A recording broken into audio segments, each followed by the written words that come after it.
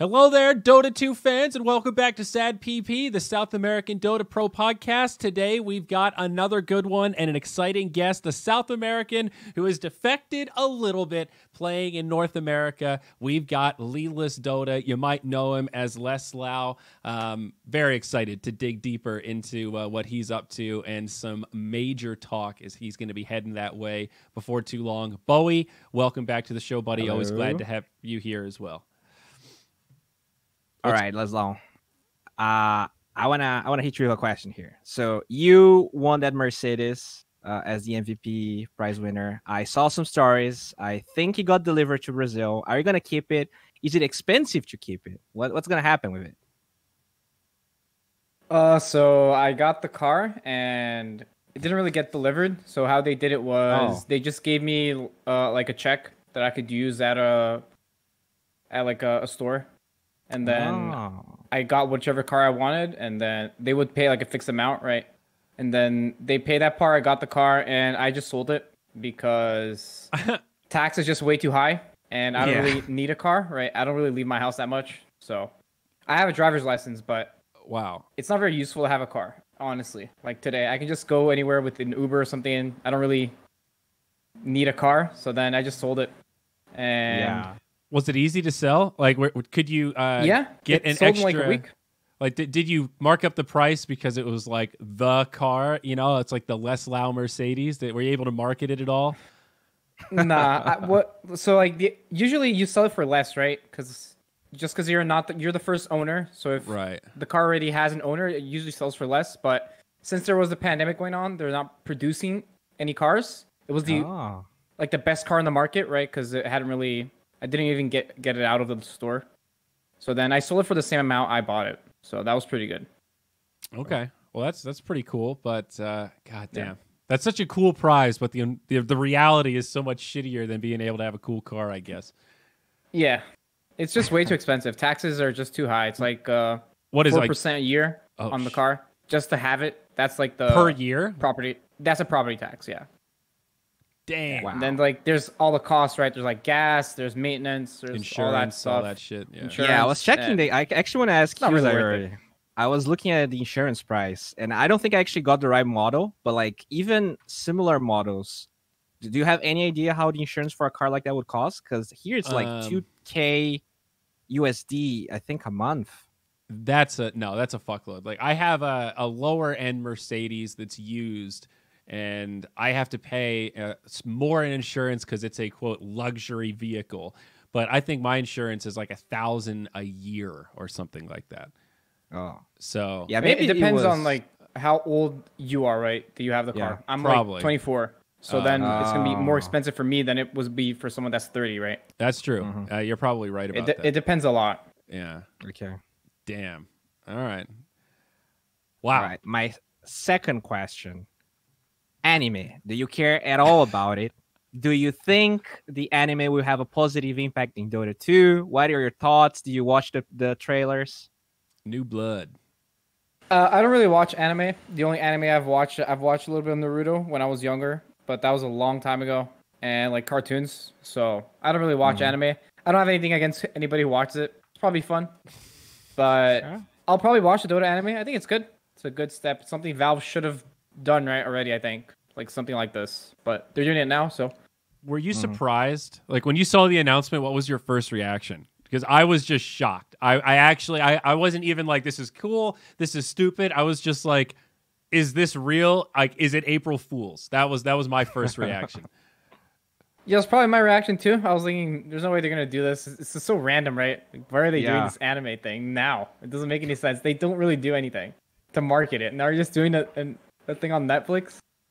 I thought that was kind of a joke, but then I looked at it and it's actually serious. Okay.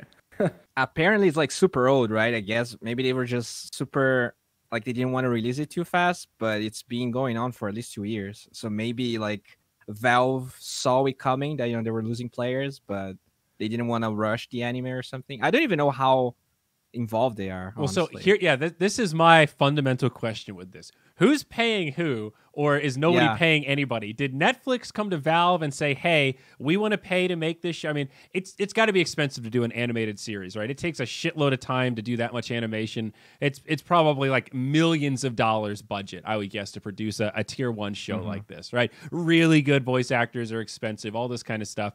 Is Netflix footing the bill for that and then paying Valve like some sort of flat fee for the licensing rights to use the Dota IP? Or did Valve go to Netflix and say, hey, we've got this really cool existing IP.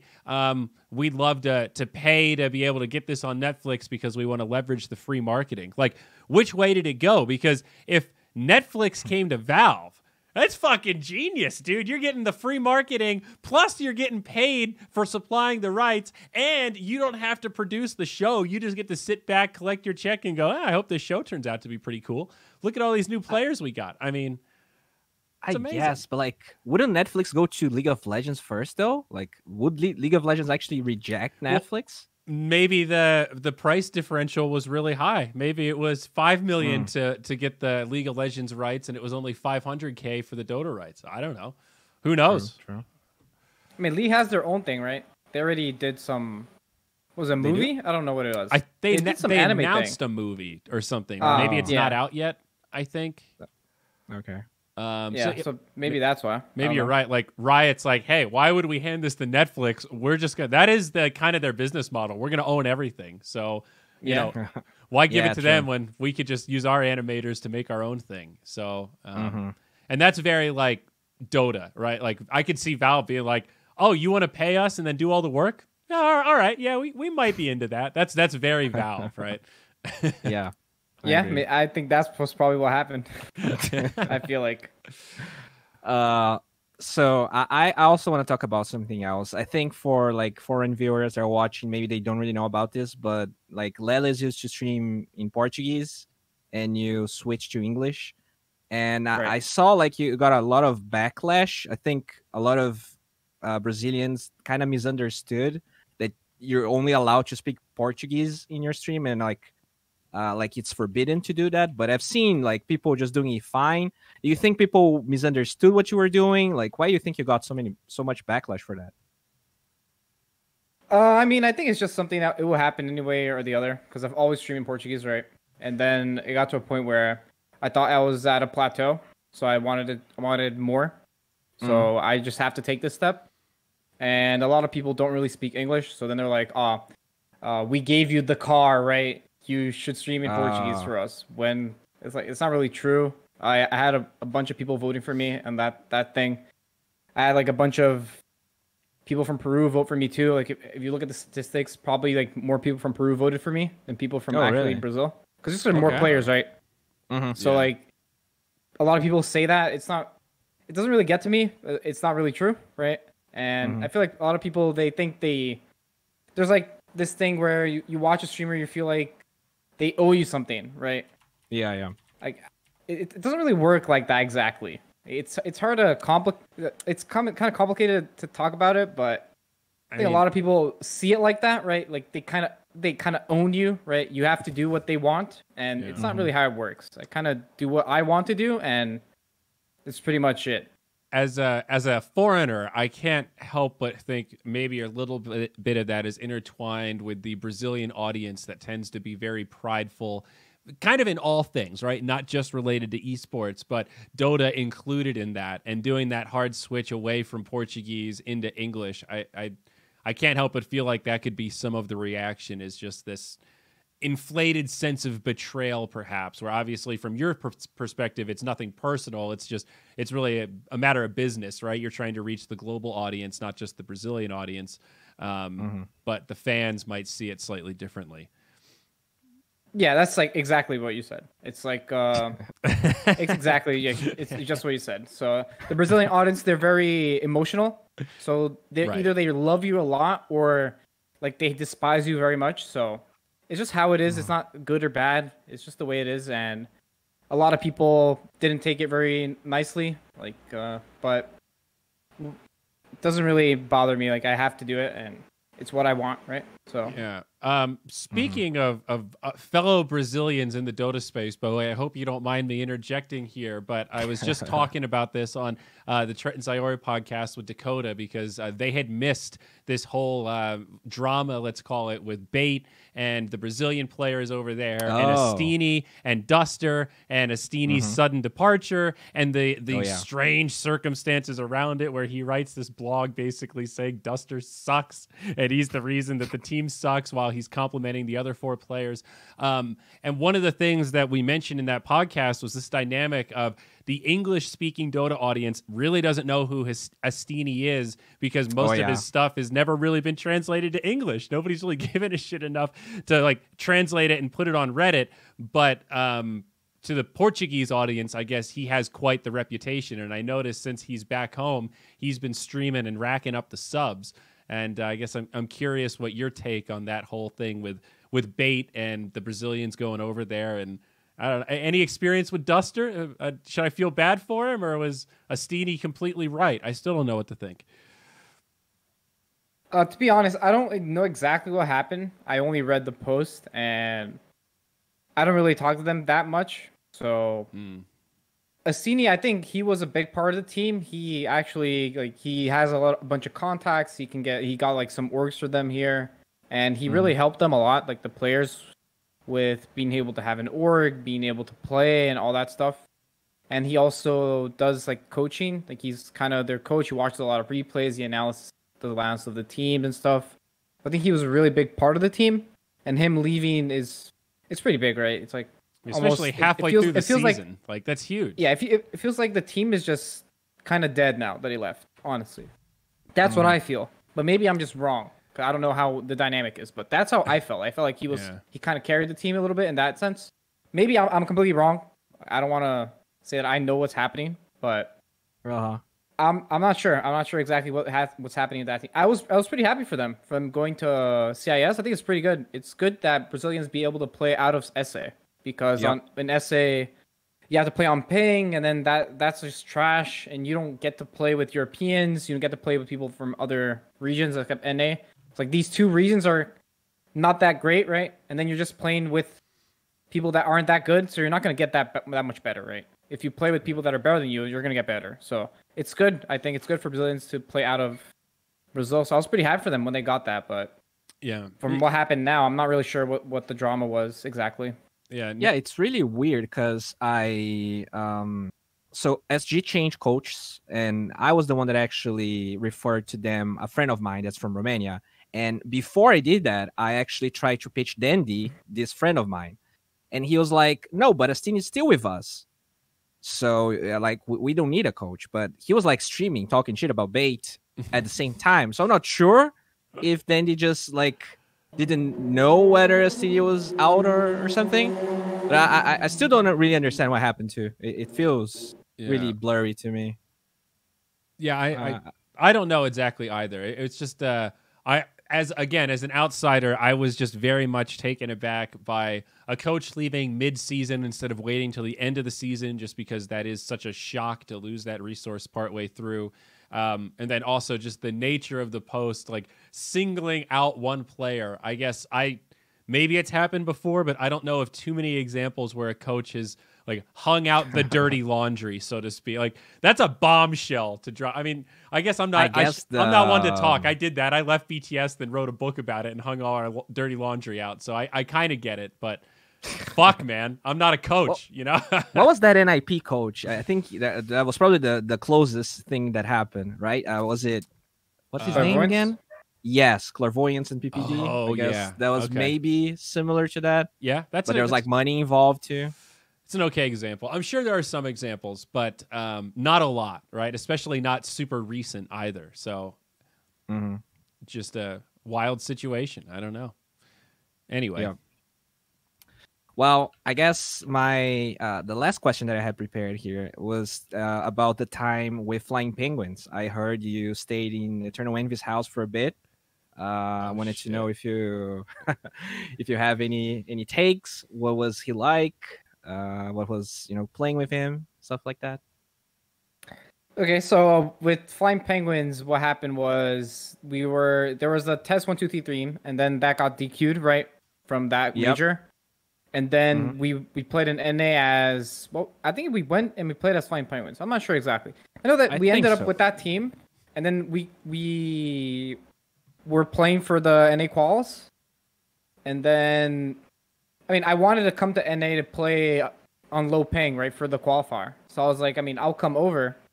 But I don't have a place to stay, right? And I don't really want to rent someplace. It's gonna be too expensive. At that time, I didn't really have any income. I was kind of broke. So then, Envy said, "You mean you can stay at my house?" And then I said, "You have a computer and shit?" "Yeah, I have a computer, a chair, everything." "I'm sure I'll come." Right. And then I went over. I stayed for 20 days, and it was pretty good. He treated me really well. I don't think I can complain about anything. This was really 2019, nice, right? Like early 2019. Yeah, I think so. Yeah, this was in 2019. Okay. And he was pretty nice to me, and I don't think I would do that again now, because now I will probably just rent a place, but like I had to do it then because nobody really knew who I am, and I really wanted to win, and I had to make, like, you can call it a sacrifice, right? It's not really the end of the world, but it was pretty good. Like, pretty grateful that he let me come over. That's pretty cool. I mean, Envy is definitely one of those guys. If he believes in you, he'll go the extra mile, right? Like he's a weird guy and an introverted guy, but not a bad guy. And I could totally see him being a fun host in that regard, especially if you're there for a purpose, right? Yeah, power up. Yeah. It's like an anime storyline there. You know, I can see it. Yeah. I mean, so we won the qualifier, right? We went to the minor.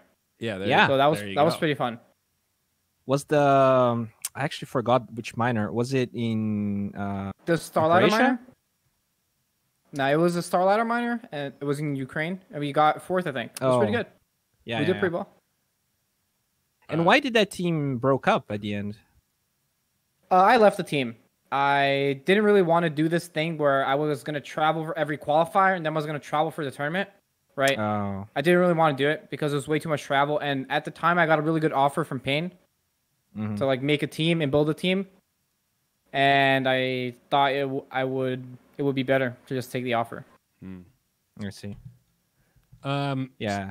So you've played though in like a lot of different orgs. Like you've played in the key orgs in South America, like SG, Payne, and now you've been playing in North America for a while with Quincy crew, and you guys are obviously looking really good. You beat EG, you're going to the major, super exciting.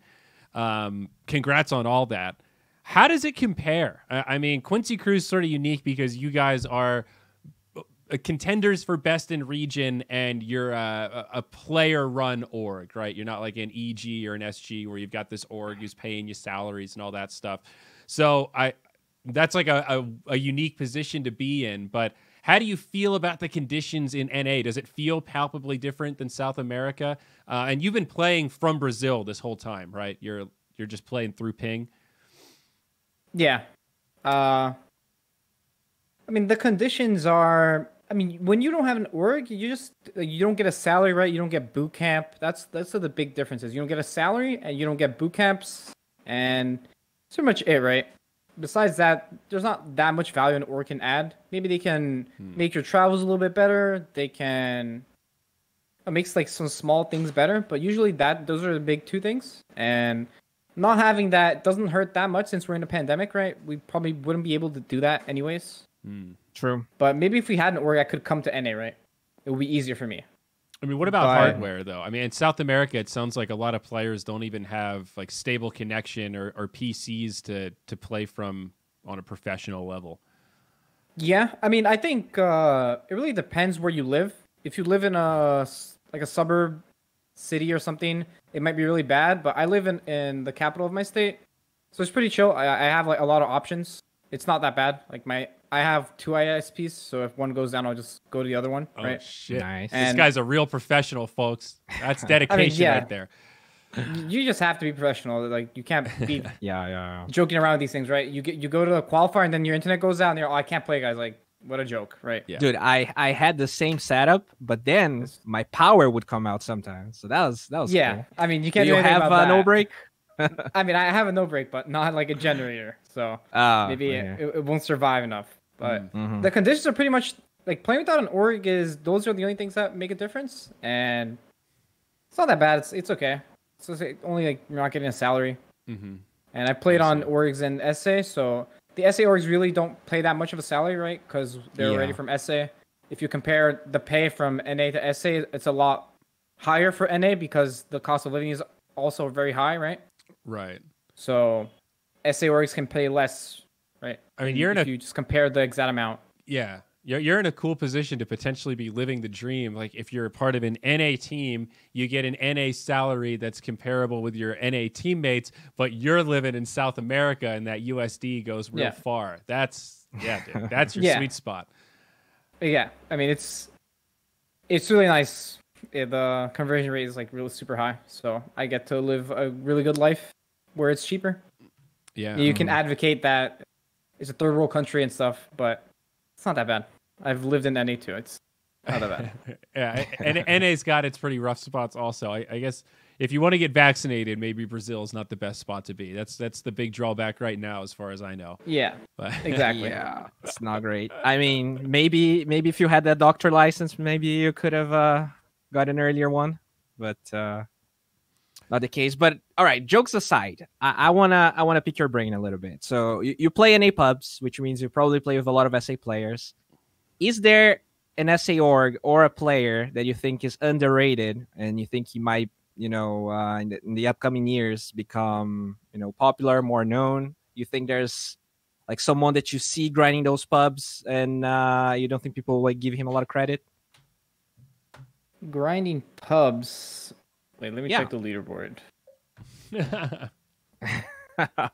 Because could be anyone. From the top of my head, not really, but let me see. Because usually I know all these players, right? They don't show out of nowhere.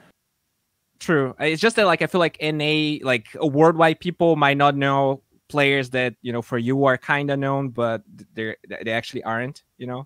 Like outside of the sleepers, the pub stars that are just waiting to get picked up right now. Yeah. Outside of the Pains SGs from Brazil and Beast Coast, I guess. Someone that's like super, not really. Honestly, like most players already have teams, right? They're already playing the DPC. True.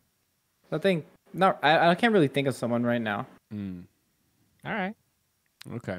Honestly, there's not much like new players in Dota, right?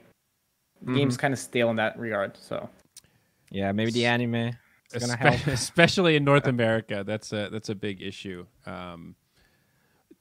This is a weird question, but I guess like what do you feel like is missing from orgs in South America? Like maybe as sort of a side question, where's Pain? Why are they not part of this DPC season? And how come all these lower division teams that we polled and said, what would you do with the prize money if you won a major, said, buy a computer and create an org to help the players? Like my takeaway from that is, are the orgs that exist right now not helping the players enough? It seems like there's still something missing in South America in terms of team org infrastructure. And I'm curious if you have any thoughts as to what that is. So first, I think South America is pretty divided in Dota. I think it's mostly Brazil and Peru, right? And Brazil is not as big as Peru. In Brazil, the dominant game is League. So there's not as many players playing Dota. And the Dota, people don't get that much viewership in Brazil from Dota. So it's not that attractive for sponsors. So Pain has been in Dota for a long time because the owner of Pain, that is Pada, he plays Dota. And he's a huge fan of the game. So he's always had this connection with the game. And that's one of the reasons, right, that they've been. Of course, they have other reasons, but Dota's not really a profitable game, right, to sponsor. The sponsors don't really get anything from the game, so like, why even bother? Why they can just sponsor a Free Fire team? That's like the mobile game, It's like a PUBG. Yeah, it's a battle royale game that's super popular. I've heard of it. I know it's like these people get millions popular. It's crazy. Like people get millions of followers. It's crazy. Why would you sponsor a team that has this guy that has 100 followers on Instagram? It makes no sense, right? That's like, why give him a computer when you can give this guy a phone and he's going to get 1 million followers? It doesn't make any sense, especially in Brazil. But in Peru, there are a bunch of orgs. But people don't have that much money, right? It's just the infrastructure is not there. So I think in Peru there's a lot more sponsors, and like Thunder Predator, they're Beast Coast NA, right? But they pay NA salary for SA players, so then they got that one. But they were infamous before. So there's a lot of Peru orgs that give good conditions. It's just in Brazil, it's not worth it. It's not worth it for an org to sponsor a team. Like SG is doing it because those guys, they really like the game. They play the game, like the owners, they play it, and they believe in the game. They really want to invest in the game. Yeah. So it's more like of a passion thing, more than if you look at it from a business standpoint, it doesn't make any sense because Dota doesn't make any sense for a team to actually sponsor it, right? You're not really getting anything from that sponsor. I think unless your team goes to TI and they make it really big, right? Yeah, so it's like this one tournament or year-centric thing that you can just not go to TI. Your investment it just is trash. So being number one in any region is always going to be disproportionately like number one is number one. You know, going right into the playoffs of a major is a big deal from like a sponsor perspective. So I kind of get that. But yeah, I think everything you said is totally accurate. God, so sucks the region's so divided though. I guess is kind of my big takeaway. Like you guys, South America is almost two regions within it. You know, Portuguese and Spanish. Yeah. But like in the same vein, I guess, do you think the DPC format is a step into a better direction? Because you get like these two teams from SA that go to the major, might not be TI money, but it's a little bit more. Do you think, like, I guess it's better, but do you think it's good enough? I think it's a step in the right direction. I think what they're trying to do is good. I think it has a lot of flaws, right? I think only playing each team once is just bad. It's just straight up bad. And I think what happened in this qualifier that almost every region has a tiebreaker just shows that the system is just bad, right? I don't think you should be having tiebreakers. This is like an exception. Yeah. But every region has a tiebreaker. And then we play this best of one against Undyne, and everything is up to this best of one if we're going to the major or not. It's kind of silly, right? So I think I agree. The format can have some changes, but I think the prize money going to other teams, not only top heavy teams, I think that's really important. It helps a lot, especially in these other countries that are not like NA, right? That the money means a lot. In NA, what can you do with $5,000 every 3 months, right? It's not that much money. But in SA, that's a fuckload of money. That's a lot of money.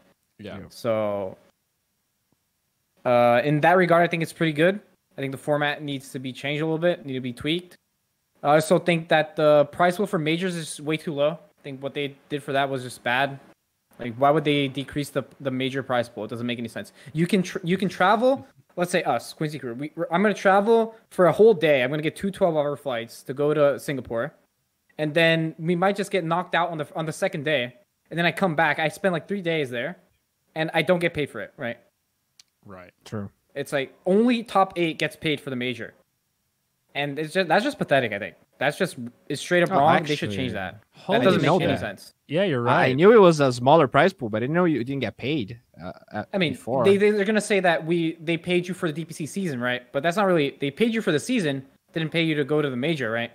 Yeah. It's kind of different. Well, so... Sure, yeah, go ahead. Well, do you feel similar about the wild card? It's a little different because NA and SA were not included in the wild card, but 4 teams eliminated out of the 6 that come. It's like you fly there to get eliminated immediately. It's a.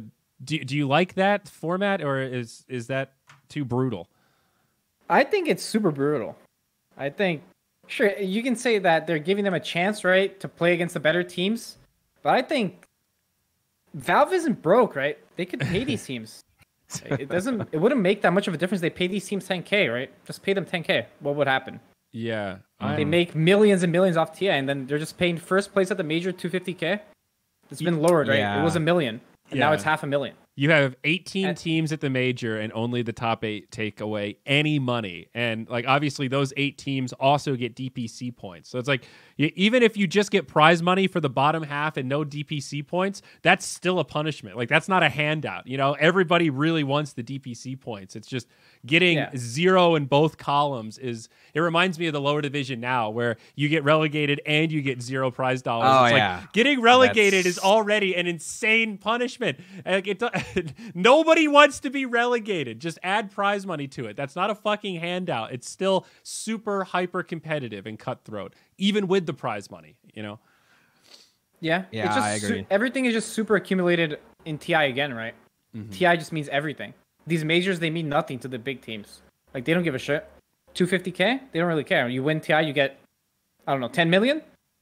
It doesn't really make a difference for the teams. So that I think is just bad. They're just concentrating everything around TI, and that's not very good. Yeah.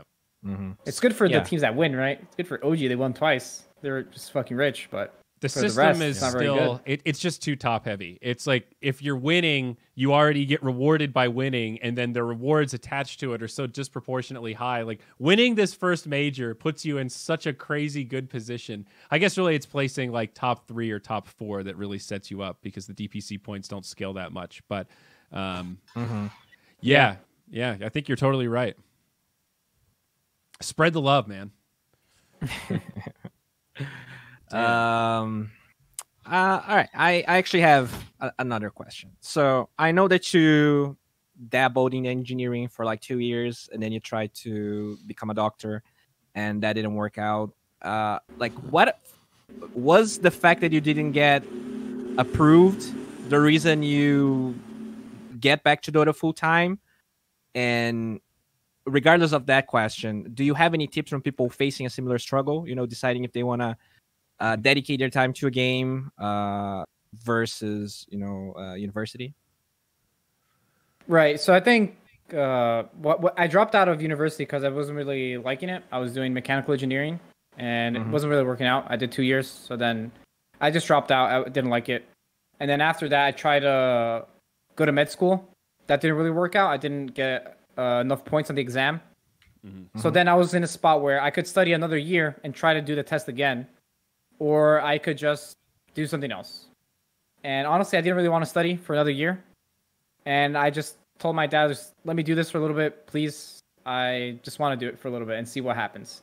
But at that point, I already had played for several orgs, right? I already been playing competitive for a long time. And I was doing it at the same time I was studying. It wasn't like I'm 3K. Let me just do this, right? I was already playing with big players. Like, not big players, but I was already playing with... I was playing the SA quals. I was like one series away from going to TI a bunch of years, right, in the SA quals while I was studying. So I already was like a pro, but I wasn't full-time pro. And I think that makes a difference if you want to quit or not. I don't think you're 3K and you're just gonna say, I'm gonna quit and I'm gonna go full pro. I feel like that's just, you shouldn't do that. Maybe you can do something that's your hobby if you're already really good at it and you're doing something else that can maintain your life, right? Because I was young and I lived with my parents, so I could do it. I could afford it, right? Because my parents were there for me. But I think if you want to throw your studies away, I think it's really dangerous, and I wouldn't recommend people to do that. I did it because I already was in a spot where I wasn't really losing anything. It was just going to be a year or two. Maybe I'm not studying. And if it didn't work out, maybe I would go back to something else. So I didn't really go. I mean, I kind of went YOLO, but I didn't really. It wasn't. It's like a middle ground. Yeah, it's like a middle ground. And yeah. I was almost there, right? I was almost there already. It wasn't something from zero. So I think that's a big difference. Yeah, that makes sense. I mean, I always think of Zy as a good example of that, where he was playing pro very young and then took time off, finished the degree, and then came back to pro. And he was almost better like after he came back. It's like that time off like improved his game in some way. And obviously he still played for fun when he was studying. It was just not playing at a pro level and making that your full-time priority. But those are wise words, man. I felt like I was lucky where I discovered esports when I was halfway done university already. So I was just getting into it as a hobby and thinking about it full-time as I was finishing my degree. So it was like an easy decision, but I think backup plans are generally a good thing. You know, that's going all in is fucking scary, dude. Yeah, for sure. Yeah. All right. Well, I think that wraps up most of the stuff we had to talk about today. One last thing. Any thoughts around the match fixing scandals that have been coming to light? I guess specific context on 0900. I guess when you saw that announcement, were you surprised? I saw some people talk about that Jericho had maybe a little bit of a reputation for doing some stuff like this and exchanging insider information in the past, and had maybe been warned by a team captain or two in the past, and still was repeating old behavior. Any credence to that? Any firsthand experience as a player in the space? I've never actually had any experience with people that actually that actually know that it happened. But I know it happens. Like, it happens because it happens in almost every region, right? In Tier 2 Dota, it just happens because people just don't get paid, so they have to do this shit. So I think these people aren't bad people. They just do it because they need the money, right? I don't see them as being monsters or anything. It's just the situation they're in. Maybe they just have to do it. And I mean, everybody knows it happens, right? I don't know. In China, it happens all the time, right? We just don't know that it happens. It doesn't get that much coverage because it's another region. And not really. I wasn't really surprised because it happens. It's just a matter of time when people figure it out. I was kind of surprised that 0900 did it in the DPC, right? Because usually people do it in these third-party tournaments. They're just full of 3-2-2s, and if people just actually investigate, maybe they'll find something. But that's pretty much it. I don't really have like a hot take on it. Honestly. That's cool. I guess no pressure there. I was just curious if you had anything to add, because all this stuff, I mean, I'm sort of observing as an outsider, and I always feel like there's potential for things to be missed in context, or things that you might be privy to as someone that's in the space. But yeah, it's just shitty. It's like kind of news that I wake up to. It's like, oh man, this is the last thing wanted to hear today, especially a team that was going to be going up to upper division. It's like, God damn it, guys. You were on the path. Why? But I do think it led to a broader discussion that was helpful about this idea of insider information and how that's in this sphere of unethical behavior.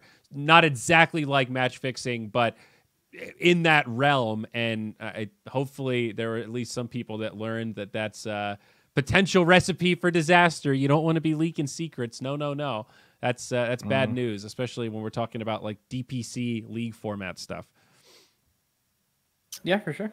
Yeah. All right. Well, just throwing that PSA out there again in case anybody missed it. Lelis, man, appreciate you coming on and being so candid with us. Good luck in the major, man. I hope you guys slay it. Congratulations on doing so well in North America.